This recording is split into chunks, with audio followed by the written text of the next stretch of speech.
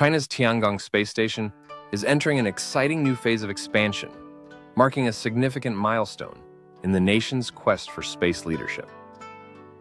Originally launched as a 3-module complex, Tiangong is now set to grow with the addition of the Suntian optical module, expected to launch in 2025. Suntian, often called the Chinese Hubble, will operate independently in the same orbit as Tiangong, allowing for flexible joint operations and maintenance. The module will carry a powerful space telescope, enabling deep space surveys, dark matter studies, and exoplanet research.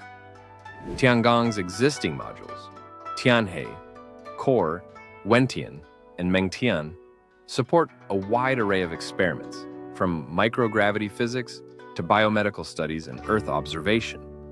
China plans to further expand the station with additional modules designed for specialized research and international collaboration, positioning Tiangong as a hub for global scientific exchange.